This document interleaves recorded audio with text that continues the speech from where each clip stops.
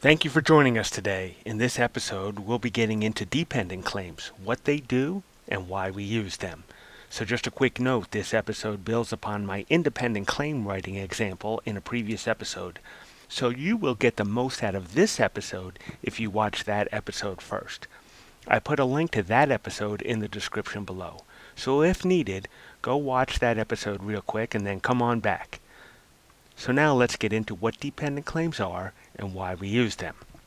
Dependent claims are named as such because they depend from an independent claim. They include everything in the independent claim plus more stuff. This can give you a range of coverage from broad to detailed.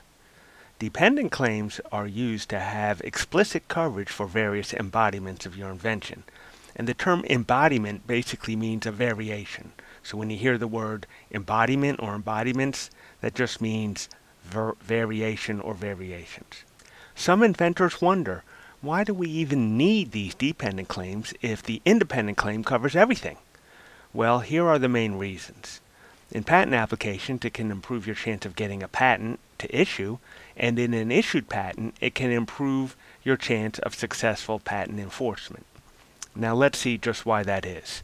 On this graph, the more to the right you go, the more broad or general the claims are. And the further to the left we go, the more narrow and specific our claims are. Now, the broader a claim is, the easier it is to invalidate.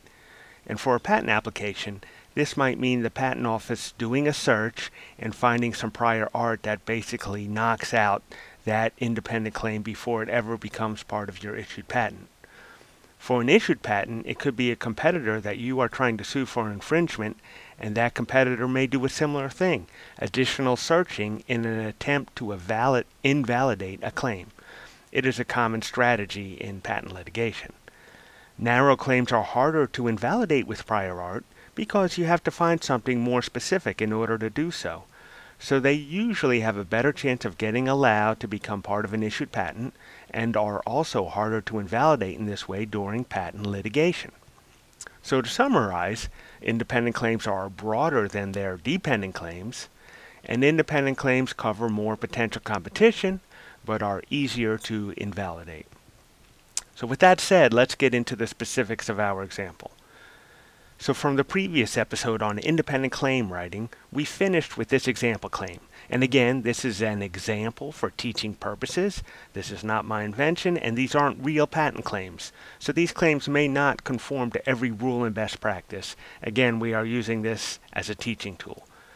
So given this independent claim, let's take a look at some possible dependent claims. To make a dependent claim, we are going to write a claim 2 that depends from the claim 1 and includes more stuff. That means claim 2 will include every limitation of claim 1 plus some other things. So here is a second claim that adds more detail about the angle we mentioned in claim 1. We can have a claim to a number of spokes and a claim to what material the wheel is made out of.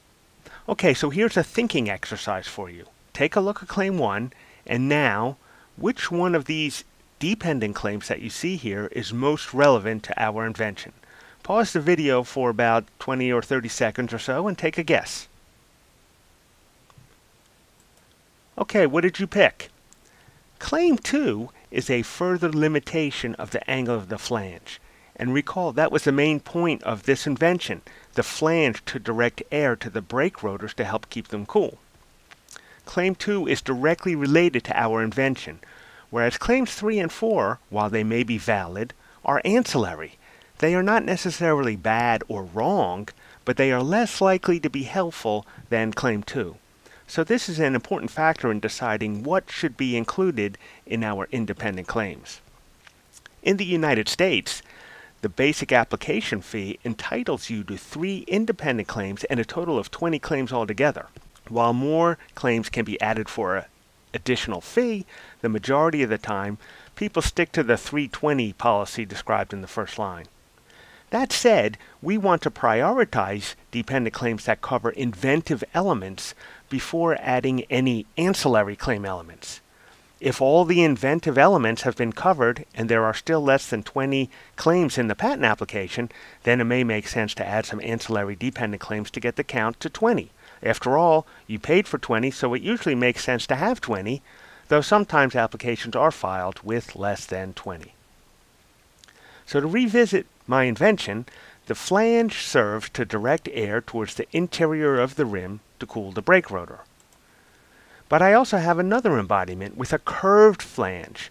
So since I have this other embodiment, I probably want to consider removing the ancillary dependent claims for the moment and add a dependent claim for my curved flange. And maybe another dependent claim to cover details of the curve. How curved is it, etc. Note that Claim 4 depends from Claim 3, which depends from Claim 1. So Claim 4 includes everything from Claim 1, plus everything from Claim 3, plus anything recited in Claim 4 itself.